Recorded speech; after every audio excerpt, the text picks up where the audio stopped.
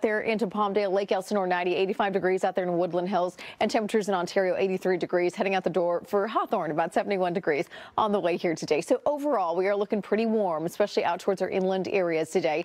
Even Woodland Hills golfing today. At least you have the clouds on your side in some of these areas. We're going to keep those temperatures into the 60s for Los Angeles area, and we'll probably keep it mostly cloudy to partly cloudy today, so the sun won't be beating down on you. Sure want to wear sunscreen though. Regardless, we do get those UV rays right through the cloud layer. And any travel tomorrow, I know it's a Monday, people start getting back on that travel train, or at least the travel airways. We're looking into Seattle, any of these big hubs. Most temperatures look pretty good. Phoenix, though, you're about 106 degrees for the high tomorrow, and Dallas has a 40% chance of getting in some rainfall, 84 degrees on the way there. Otherwise, pretty good travel for your start of the work week. We're getting back to some cloud coverage here.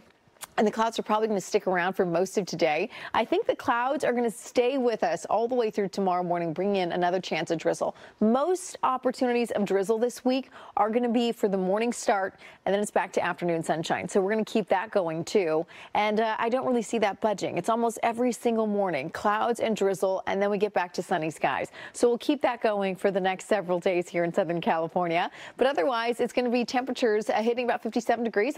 Now, it looks as though we do have an area of low pressure just to the south of us. This thing right here, interesting in that it's a nice little low. It has some tropical moisture attached to it, so we might have a little bit more humidity being pumped into our area by the time we're heading into it. Looks like potentially later this week. So it won't be Wednesday quite yet, but it might be that Thursday, Friday that things do change up on us. We're heading out the door for areas closer towards those beaches. We're back to 70. All right, we're going to be back with more in just a little bit.